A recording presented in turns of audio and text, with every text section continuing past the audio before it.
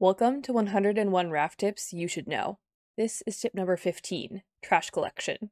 Gathering the debris that floats towards you is the foundation of what Raft was built on, and it's still an incredibly important part of how you play the game, so let's talk about how to make that process a little bit easier.